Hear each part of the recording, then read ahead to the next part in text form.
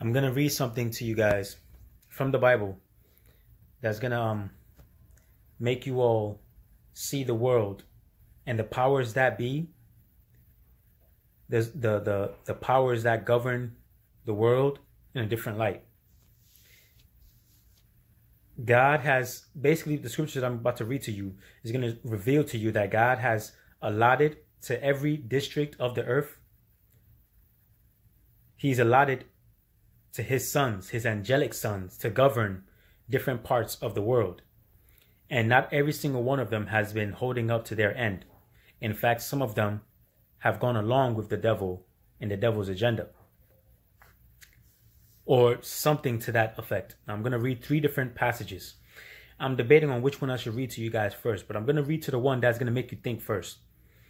Deuteronomy chapter 32, verse 8.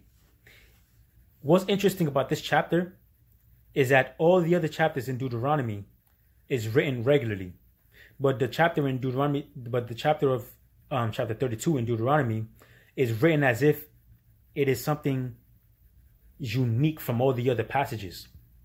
And not only is it unique from all the other passages, but this is where one of the secrets is like revealed once you come to see it. Let me start. Deuteronomy chapter 32. I'm going to start from verse 6. Is it to Yehowah that you keep doing this way, O people, stupid and not wise?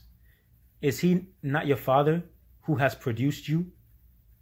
He who made you and proceeded to give you stability. Remember the days of old. Consider years back from generation to generation. Ask your father, and he can tell you. Your old men, they can say it to you. When the Most High gave the nations an inheritance, when he parted the sons of Adam from one another, he proceeded to fix the boundary of the peoples with regard for the number of the sons of Israel. Now it says here, with regard to the number of the sons of Israel, there is a great debate on this passage. Another translation reads it this way. When the Most High assigned lands to the nations, when he divided up the human race, he established the boundaries of the peoples according to the number of his heavenly court, according to the number of his angelic sons. Another translation says, according to the number of his heavenly realm.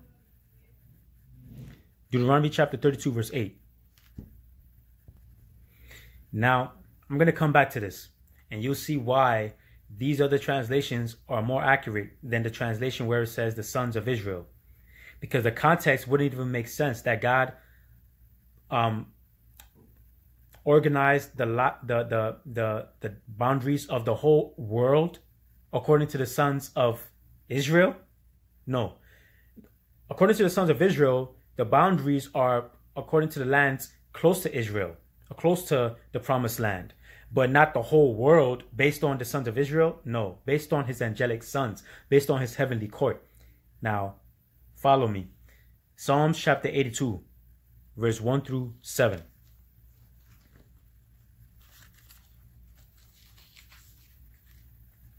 Let me lock this so I don't lose it. As a matter of fact, let me put this here. Oh, I already lost it. It's all right.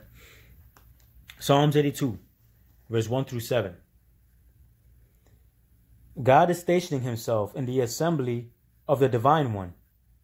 In the middle of the gods, he judges. How long will you keep on judging with injustice and showing partiality to the wicked themselves? Be judges for the lowly one and the fatherless boy, to the afflicted one and the one of little means do justice. Provide escape for the lowly one and the poor one. Out of the hand of the wicked ones deliver them. They have not known, and they do not know understanding. In the darkness they keep walking about. All the foundations of the earth are made to totter. I myself have said, you are gods. All of you are sons of the Most High. Surely you will die as men do, and like any one of the princes, you will fall. I myself have said, you are gods, sons of the Most High. But you will die as men do. So that means these judges are not men, but they will die as men do. Doesn't that remind you of the scripture in Ezekiel about how the devil said, I will climb to the mountain, I will climb to the highest parts of the north. I will climb above the assembly of God, above the judges of God, and I will make myself like the Most High. But God will throw him to the valley of the death. He will die as men do. You said in your heart that you will be like God, but you will die as men do. I myself have said, you are gods, but you will die as men do. He's speaking of the judges of Israel. He's speaking of the judges of the earth, the judges of different districts. He has made them gods. He himself is calling them gods, but they are not doing their job correctly, and they will die as men do. Let's go to Daniel chapter 10, verse 13.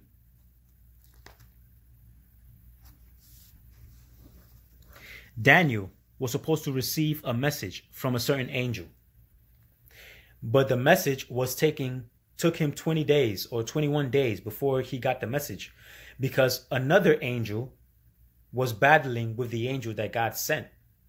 Now that angel that was battling with this angel was a prince or one of the gods of Persia. Perhaps one that God assigned that portion to him. Well, let's read it. Daniel chapter 10 verse 13. 10 verse 13. It says here, okay, let's start from 12. And he went on to say to me, do not be afraid, O Daniel, for from the first day that you gave your heart to understanding and humbling yourself before God, your words have been heard. I myself have come because of your words. But the prince of the royal realm of Persia was standing in opposition to me for 21 days. And look, Michael, one of the foremost princes, came to help me. And I, for my part, remained there beside the kings of Persia. And I came to cause you to discern what will befall in the last part of the days. Basically, what's going on here is that an angel was sent by God to deliver a message to Daniel. But another angel, who is called here the Prince of Persia, remember, prince also means a king or like a god of a certain realm, okay? The Prince of Persia, who is also another angelic being, it has to be an angelic being because he resisted the angel that God sent. So one angel is holding back another angel whom God has sent. But this angel is called the Prince of Persia. So he is a god of Persia. But God said that long ago when he divided the boundaries of the earth, and he divided it according to the sons of his angelic realm, according to the sons of the heavenly court. Persia got Persia got one god. This country gets another god. That country gets another god. This country gets another god. But as far as Israel, their God is God. Now, let's go back to Deuteronomy 32, verse 8, and let's read it with this newfound understanding. Deuteronomy 32, verse 8. When the Most High assigned lands to the nations, when he divided up the human race, he established the boundaries of the peoples according to the number in his heavenly court, or according to the number of his angelic sons. The Prince of Persia, according to Daniel chapter 10, verse 13, there was a Prince of Persia. There was a governmental body. There was a celestial being that was governing the nation of Persia that resisted an angel that was sent by God to deliver a message to Daniel. So while the angel was on his way to meet Daniel, the Prince of Persia, whom perhaps God allotted that nation to him, according to God's heavenly court, according to the angelic sons of God.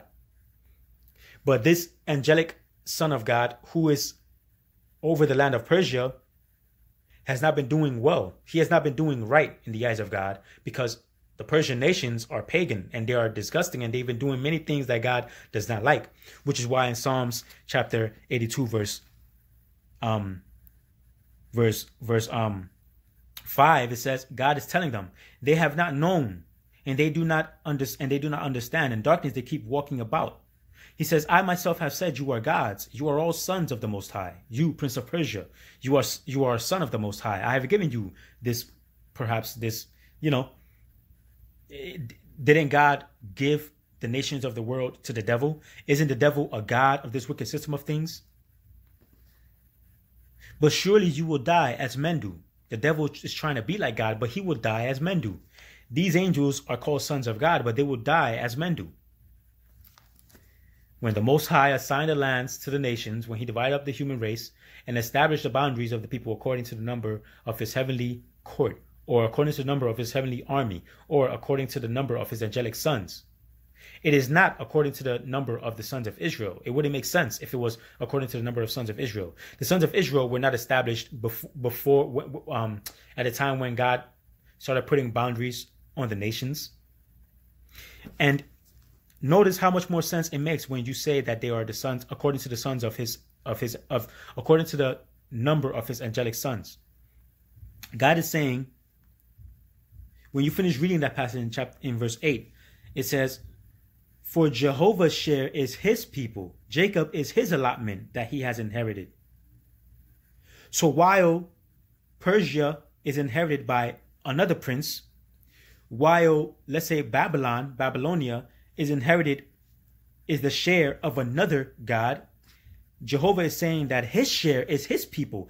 His allotted land is Jacob, Israel. Jacob's other name is Israel. You see, so every nation have their gods, but the nation of Israel, their God is Yehowah. You see?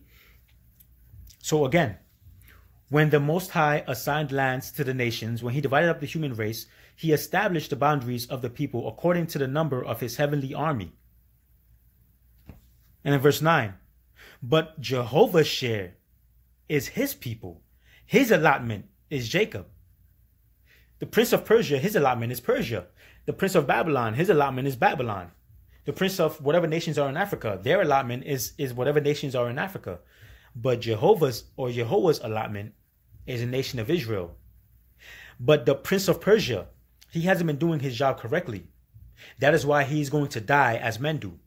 The other nations, they haven't been doing their job correctly. The devil is trying to prove a point against God. He hasn't been doing a good job. He will die as men do. You see, and then also, this takes me back to another thing that I came to discover. I hope I wasn't blocking the microphone, man. I'll have to do the video again if that's the case. That'll suck. But that reminds me of another passage. Remember where it says that the devil in Revelation, it says the devil drew with his tail a third of the stars in heaven. That is the angelic beings. Perhaps that expression is talking about how the devil convinced a third of the angels to prove his case against God. Because check this out. You know, the angels that came, some say that reference in Revelation is talking about the days of Noah, when the sons of the true God took notice of the daughters of men, that they were good looking, and they materialized themselves into men and took all the women that they wanted, right? Some say